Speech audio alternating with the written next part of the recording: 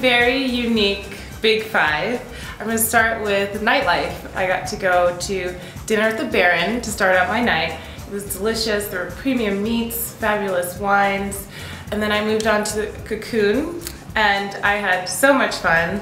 I had fun dancing, meeting people, and it really paralleled my experiences living in New York City. I never knew Johannesburg had such a depth in nightlife. Number 4 is hospitality. It's not a place, it's not a thing, it's just what South Africa is.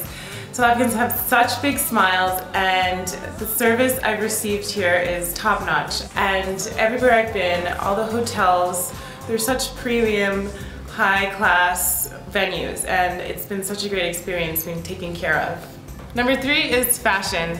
I had the chance to go shopping in Johannesburg, and everywhere I go, women are in top-notch clothing. It's becoming a fashion capital of the world, and I'm so glad I got to visit and get a little slice of what it's like to wear South African clothes.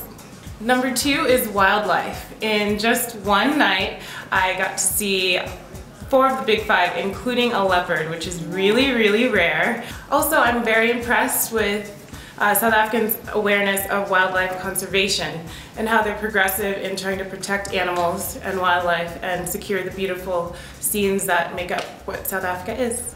Number 1 for me is Soweto.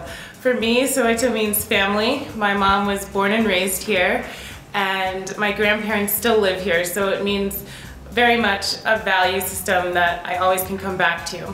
And I went to Hector Peterson Memorial. I also got to visit Nelson Mandela's house. I had such a great time learning of the history of Soweto and where I come from. I plan to bring so many people here to learn what it is truly like to be from here. I'm so proud to share what South Africa has. I'll be back. I love South Africa.